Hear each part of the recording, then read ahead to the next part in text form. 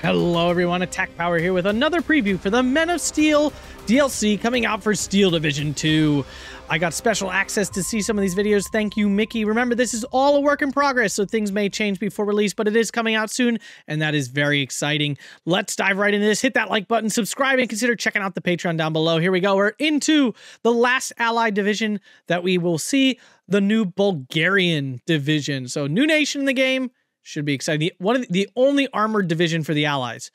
So, tab-wise, let's check this out. We have somewhat limited recon tab. It's not horrible, but it's not huge either. I would say average. It is average.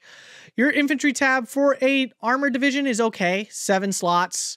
Last 2 or 3 points, so it's not the cheapest, but it's also not the most overly priced thing I've ever seen. Your tank tab is massive, and you get 10 slots, and they're cheap up to the 7th one, so I mean, you get a lot of tanks. We'll see what kind you get. Support tab, really limited. This is not good. It's very expensive very quickly with 3, 3, 4 at the end. So that's tough. Anti-tank, pretty good. A couple 1-point slots. Nice size, good price. AA looks okay. 4 slots. You don't need more than 3 really most of the time. So that's probably plenty.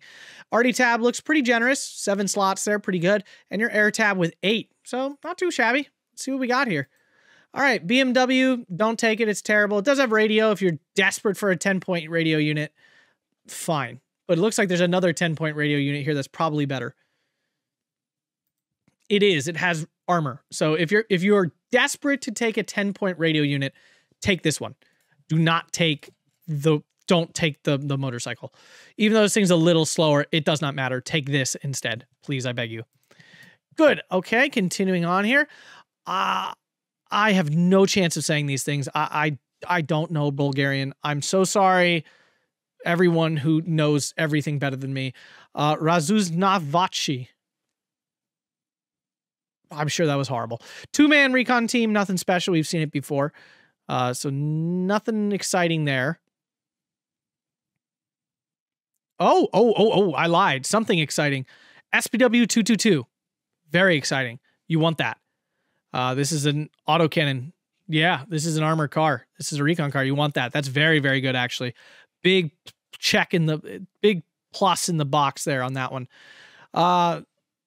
Razuzovnavachi, not EKIP. So just a bigger unit. No special transports. This is poo. I would not take this. All right, let's see what this thing is. I can't say that. It's a Yugoslavian unit. I think we've seen it before in NOV. I think. Pretty sure. 4 Berettas, 6 rifles, 2 Berettas, and a Molotov cocktail. This unit is phenomenal for 25 points. Really high availability curve. It looks like, yeah, get 5 in A phase. Really strong. Absolutely must take this. So this guy, if you can't, there's only 8 SPW 222s. So if you could take 2 in A and have 8 SPWs in A. You could do that. Or you could just take 1 in B and have 8 in B. So your choice. You could probably just go 8 in B, this guy in A if you want, and then the M223 in A if you really want a armored car with a something. It's just a dinky machine gun, but it's got something. So not the worst. We've seen worse recon tabs. All right, Lovish Tenkova. Again, I am so sorry. I really am. I wish I was not so bad at this. 15 points, so super cheap. 6-man availability, so it's probably 6, 12, 18. MP40, 4 rifles, a Boise anti-tank rifle, and an AT grenade. It's got radar. This is pretty bad. I mean, it's only 15 points, I guess, but it's pretty bad.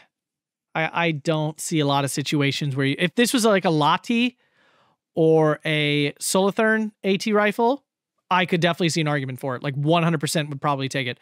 But with this thing, probably not. Probably not. Don't think it does it for me. Borshi, we've seen this thing in NOV. It's a junky 20-point infantry unit. High availability. That's the only bonus.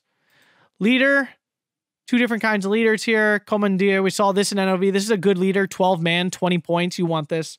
You probably want this for 20 points. Getting a 12-man with a Piat is really, really good. It's almost a definite take. Multa Pehota. I don't know, maybe. I mean, the ZK383 is good. It's got 150-meter range, submachine gun. So this is a good submachine gun. 20 points. Availability is nothing special. I don't know what the transport is, but I have a feeling it's slow. Not great, but you might have to take it based on what I'm seeing here infantry-wise. They're all 20-point infantry, which is probably pretty bad. Okay. Okay, I mean, this unit's okay. 2 ZK-383s, 7 rifles, MG-34, and a Panzerfaust. Only comes in B and C, but yeah, I would say this unit's okay. It's not terrible. Pahota. Chunky 15-man squad for 20 points. That's pretty good, actually. ZB-30, pretty good automatic rifle. You get 1 ZK-383. I mean, it's not lighting the world on fire, but for 20 points, this is good. 15-man squad for 20 points, not disheartened, is very good. This is a definite, you want at least 1, maybe 2 of these for sure. Gives you some time to like chunk through some infantry. Sturmovi Pioniti, 5-man with Flammenwerfers. I mean, it's a normal. It's got shock. So all the Sturm Pioneers and stuff will have shock soon. Gives your units a 20% damage resist at 180 meters or less. So fine. Nothing special. Just a normal unit. Leader with radio. Nothing special. Leader without radio, but it has a Panzerbusch, which is the worst AT rifle in the game. This is terrible. Don't use it. Pioniti. It's exactly that. It's a Pioneer.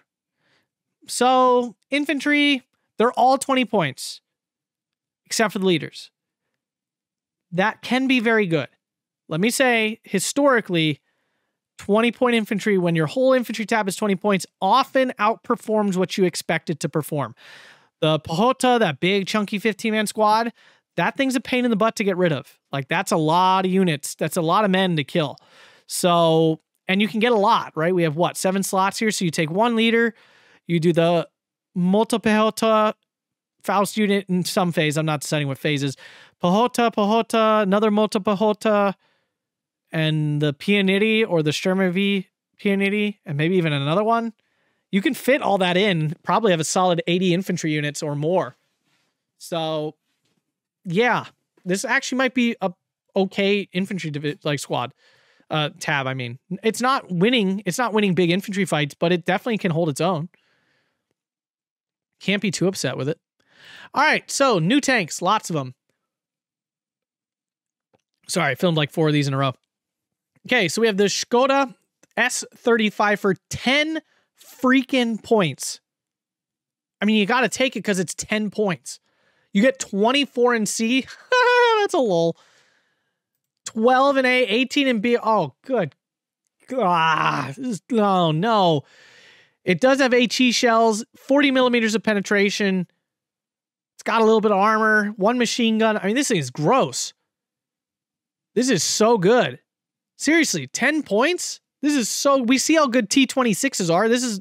I mean, it's got lower penetration. I give you that, but it fires 12 rounds a minute and has HE shells. You got to take this. 12 of them. In A. God. Leader for 10 points? With radio? Holy shysta.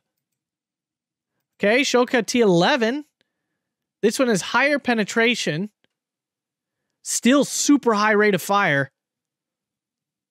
Looks like 10-8 availability for 15 points. I mean, kind of, yeah. Like, yeah. This is good. Like, I mean, it's not good like when you're like comparing it to a Panther or a Stug or a medium tank, but like for 15 friggin' points, yes, all day. Praga P38, another 70 millimeter penetration with a super high rate of fire, and HE shells, 1 machine gun. Again, a little bit more armor. It doesn't really make a difference when you're this low on armor. This dies to everything anyway. Again, really good. And you have 10 slots. Like, there's no reason not to. Panzer IV. It's a Panzer IV-G. That's what it looks like. That means it has the lower armor and I think a slower turret rotation. Not 100% sure about that part, but the lower armor for sure. This is phenomenal. I mean, 65-point Panzer IV and higher availability. Look at that here. 612, 18 on there. That's really good. Panzer IV-H, okay, with regular availability. Yeah, regular. You can't double vet them. Leader Panzer IV. You get Stug 3. I mean, this is a really good tank tab. I mean, there's no argument here. You got no heavy tanks, but like, whatever. So you don't. Stug 3s and Panzer 4s can kill things way above their point class by a mile. Yeah. That is going to be probably one of the most obnoxious tank tabs in this entire game. Now, we have 50mm mortar. I didn't get to see. Is that 800 or 500 meter range? Boogers. Go back. 500. Okay, so this is the junky one. Schwarloza, total garbage. MG34, definitely. You get 2 cards. That's nice. That's nice. What is this? Skoda 37mm. Oh, this is a new thing. Infantry gun. 40mm of penetration. Fires 12 rounds a minute. I don't know what the... You get 6, though, with 1 vet. Comes in a Horsch. Probably pretty good. Don't know what the HE shell does, but that's okay. Probably, you almost have to take it. Leaders, I mean, nothing 2K at all, though. Nothing even close. So that's rough. That is rough. Having none of that. Is that an SPW 222 leader? It is. That's fun. That's fun. Solithern. Whoa, what is that? That's not the normal Solithern. Ooh, that looks fun. 40mm of penetration, 500 meter range, 20 rounds a minute, 23 because you have to take it at vet. 10 points? 3 men? This is a very good unit. Very, very good. Yeah, definite on my almost must-take list. Panzerschreck is a Panzerschreck. 37mm. These are phenomenal. They have a heat rocket on them. Super duper good. Almost definitely take that for 30 points. 75mm, these are awesome. They have heat shells, really good HE, fire really fast. These are phenomenal as well. Pack 38s, love these things. Take these all day, every day. Would love to have them in every single division I ever play. Yeah, comes in Horsches. Awesome. And you do get Pack 40s. Only 1 card, but you can bring them in B and have 5 of them, so that's quite good. And you still have the APCR on them, so yeah. This is a good AT tab overall. No 2K, but it's got a nice mix of units. 20 mils, garbage. No one wants them. They're trash. Get out of my face. Flak 36. Okay. It's not phenomenal AA piece, but it is good. It's solid enough. It'll get the job done for you. Skoda 80 mil. Okay, 125mm of penetration. I don't know how far it fires. This looks like an 85 mil, so probably 1750 meter range. Penetration's not super high, but it gets by. 88. Okay, so you get a Flak 41, 88. That's really nice. Probably bring that in B, so you have 4. That's your only 2K. You need it. You need it in B phase. Artillery leader, spotter, 75 mil howitzer thing. I mean, 50 points might be okay. Doesn't fire super fast, but might be all right. It's an infinite range mortar, essentially. Probably super inaccurate. 81 mortar, nothing special there. 105s, these are pretty bad, but a necessary evil in some divisions.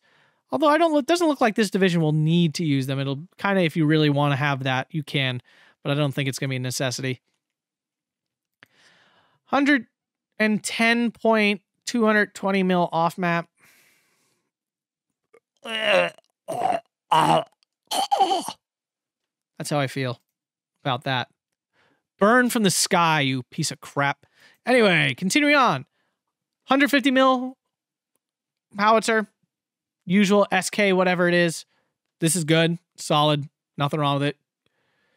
Always happy to have it. Ooh, what's this big Bertha going on here? 220mm HE shell. You get 4. Great availability. Normal 124. Comes in 1 vet. That's even better. 3 rounds a minute. This is a big boomy. I'd probably take it. It looks fun. It looks fun. It's not any more expensive than the 150. Fires 1 round a minute slower. Oh, well. I'll take it for the bigger boom. It's a big boom, too. Oh, yay. More off map.